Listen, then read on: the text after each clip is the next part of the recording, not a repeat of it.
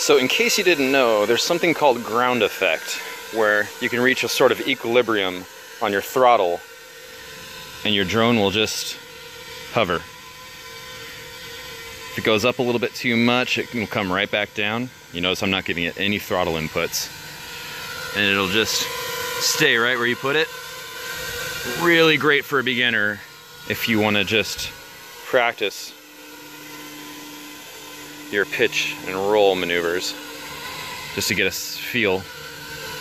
And yaw, of course, but I'm filming, so I can't use my left hand. Yeah, something to be aware of. You can even do this in acro mode if you're feeling, let's see.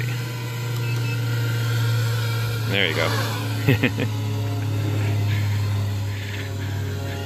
There we go, now we're in acro.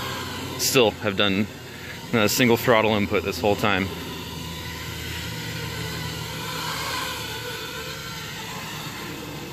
Yeah, works pretty well.